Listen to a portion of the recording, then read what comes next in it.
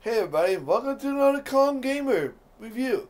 Today we're going to talk about a game I have a personal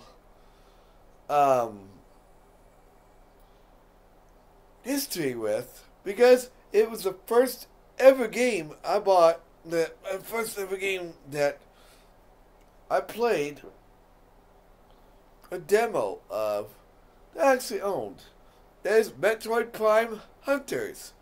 Now, Metroid Prime Hunters is a prequel, well, in between, game between Metroid Prime and Metroid Prime 2. Metroid Prime Hunters is a game that kind of shows what happens between after Samus leaves the planet that she is on, and she is followed by a bunch of hunters.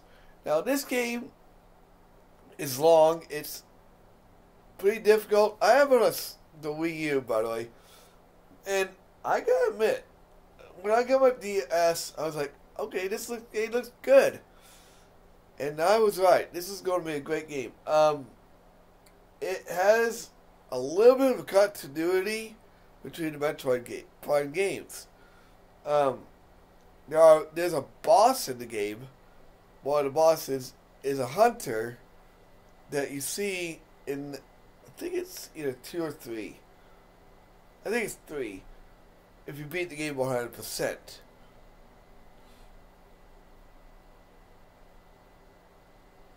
But it's a good game. Some of the bosses can be a little bit tough. There's only one thing I don't like about the game is the fact that it is stylus based. Is everything that you do besides, combat. Like if you wanted to look up, you had to put the stars up, or if you want to look down, you're gonna do the same thing. Or here's another way you can do it. Nintendo decided that, using the stylus is a bit of a pain in the butt, so they went ahead and gave us the option to use the button controls. Again, that was the whole thing, because I'm not saying it's a bad game, but the mechanics are not good. But it's a good game.